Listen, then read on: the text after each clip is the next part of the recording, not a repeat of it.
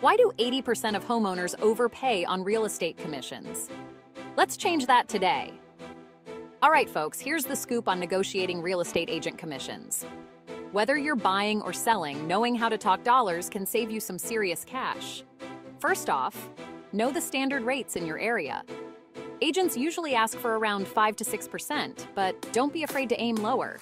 Next, be clear about your expectations. Tell your agent exactly what you need. They're not mind readers after all. Now here's a pro tip. Leverage your position. If you're a seller with a hot property, use that to get a better deal. Buying in a competitive market, same rules apply. Lastly, think outside the box. Explore alternative compensation structures. Maybe a flat fee or sliding scale. It's all negotiable, so don't leave money on the table.